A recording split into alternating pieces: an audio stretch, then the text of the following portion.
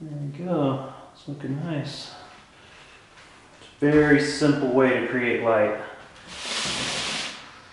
In this area up here, I might just use what's on my brush still and just lightly hit that. And I don't know if you can see, but I'll leave just a little bit of that teal right here between the dark and the light. And what that does is just creates more of an illusion that there's light coming from behind this shape.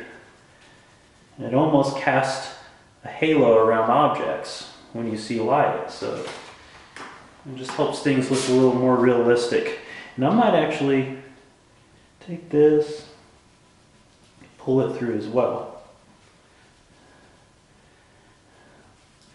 As if there was a little break here.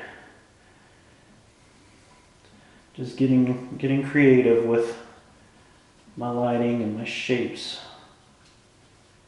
Trying to create some visual interest. I'm going to blend this out really nice. And don't be afraid, I mean it may not look good right now, but we're going to come back. We're going to put some colors on top of this white. So we're going to use this white, this ghosted white in here as kind of a backdrop to put our other color on top of.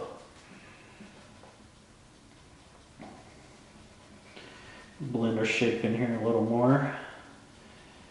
Create more of a misty look.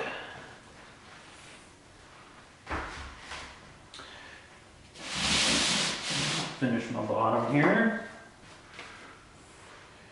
And I think this spot, I want my light to come out of the center right here.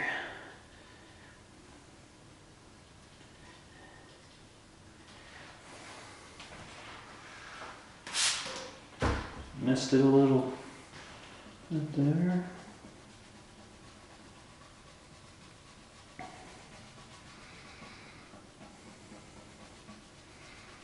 That's looking really nice. Very effective, simple way to create light.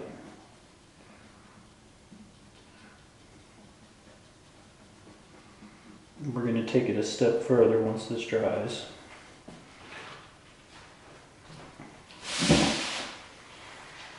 So you can see how much that white adds. If I didn't put that white there, it'd be missing. Definitely be missing something. So, again, I'm just going to use my brush here, what I've got left on it. You don't want every single spot in your painting to be intense, because then that sometimes, you know, just kind of looks generic. And that's definitely not what we want. So we're just going to let this light be real intense towards the bottom, and as it gets to the top, it just kind of dies off.